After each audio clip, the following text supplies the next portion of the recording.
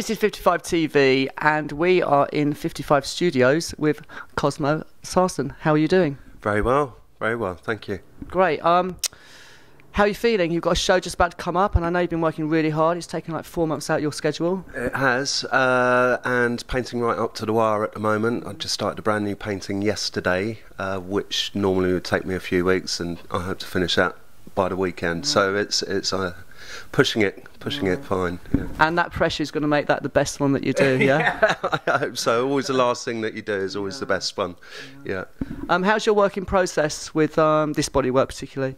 How's the work in? The work in progress. I mean, your ideas have come from mythology, haven't they? On this particular. Yeah. So I've been sort of delving into Greek myths and old masters and taking my inspiration, going right back from the start of painting, trying to contemporise it and give it some sort of twist with an edge, a street art edge, I guess, really. Your work has always had that classical theme to it, hasn't it? Yeah. Where does this classical theme come for you? What's your love about the classical theme? I guess it kind of started off with the image that I'm most famous for, which is breakdancing Jesus, and then I obviously started looking at religious paintings and things like that. So that's where the classical element came in. Was following on from that image, and that was when I started turning to the old masters for inspiration to follow up. Now you got a lot of press for the breakdancing Jesus. How was that for you? That was funny. It went national and then it went international, and it was a job. It's a big mural in Bristol that I was grumbling about because I was skint at the time, didn't want to do it, and then turned up, spent 6 days painting this enormous building with a massive breakdancing Jesus on it, and then I thought I'd go home, and then the next day it suddenly went nuts, and yeah, pretty much kind of made me that image. Yeah. And was there any negative connotations came through, or is anything negative good press for you? I got a few because it appeared in the Belfast Telegraph, and obviously that can be a bit touchy-feely. So I got a few angry emails from some residents complaining that I was being somewhat sacrilegious. But I like to think that the image was open-ended enough for not to be either critical or too positive, but the actual mural did end up getting blessed by the Bishop of Bristol, so that was a good thing. So it has actually been embraced by the Catholic community as well. So, and personally, on a religious note, what do you feel about the religious? I am an atheist, or is it an agnostic? I think I'm an atheist. Yeah. Okay. So I'm a non-believer, but I don't necessarily believe that there is no God. I just don't choose to believe in one. Now, your new body of work, there is an aggressive undertone. We're going through it, and a confrontation. Obviously, a lot of classical work does work with this as well. Why have you worked with this?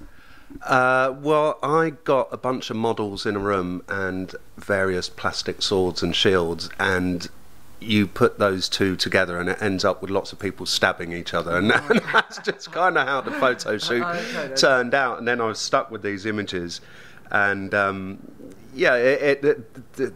they're just it's lots of people being murdered, which is kind of what Caravaggio does when you look at some of his work as well. It's all people being beheaded and things like that. So. And you've obviously been a fan of the classics from an early age, and that's really where you. I was classically trained, so obviously I've studied these old masters since I learnt fine art. So that's where I've come from. Yeah. You're from London. Yeah. You're spending a lot of time here as well. You still live in London? I do. Yeah. It's such a edgy and urban city. And I suppose it's still rather classical as well, with the history behind it. What are your views about London at the moment? The last few years, it's changed dramatically, hasn't it, for a creative person and for somebody that actually lives on the streets as a normal being rather than being extremely wealthy. What do you think about London these days? Well, I'm a North Londoner born and bred, so I grew up in and around Camden and Islington. The biggest change I've seen is around Shoreditch and Brick Lane and that area. I'm not quite sure what to say. I'm a bit worried that people are being driven out by house prices, and creativity may suffer a bit, but that doesn't seem to be affecting the street art side of things, and if in actual fact it's probably pushed that up a lot more, that there's a bigger presence of that around the streets. Your show's on at Pure Evil Gallery, and it's on the 2nd of April. Yeah. Are you going to be relentlessly at it until then? I am. I'll be painting right up to the wire, possibly the night before. Yeah, I spent 4 weeks on a painting that was beautifully finished, and then I took a spray can to it and demolished it. So I'm down a painting, and I'm trying to pull that out the bag now as we speak. And what did you learn from that method of spraying over something? What was your... Don't drink and paint. I had a few too many beers and thought this will look good, and yeah, wafted a spray can over it, and then ruined 3 weeks' work. But that was the lesson I drew from that one. Yeah. And at this time that you're kind of finishing this body of work together, have you got thoughts of another body of work, or is it time for you to sort of completely think about something else? No, I think what's happened with this one is that it's just opened up a new area for me to investigate. So after the show's done, I actually feel like, you know, I'm progressing somewhere. So I feel like I know where I'm going and where I want to take my work. Okay. So probably all the best work may well happen after the show as a result of all the investigation I've been doing in order to get to this point. So yeah, I look forward to that. Great. This is 55 TV, Cosmo Sarson. The show is on the 2nd of April at the Pure Evil Gallery. We look forward to seeing you down there. Yeah, nice to see you. Nice to chat.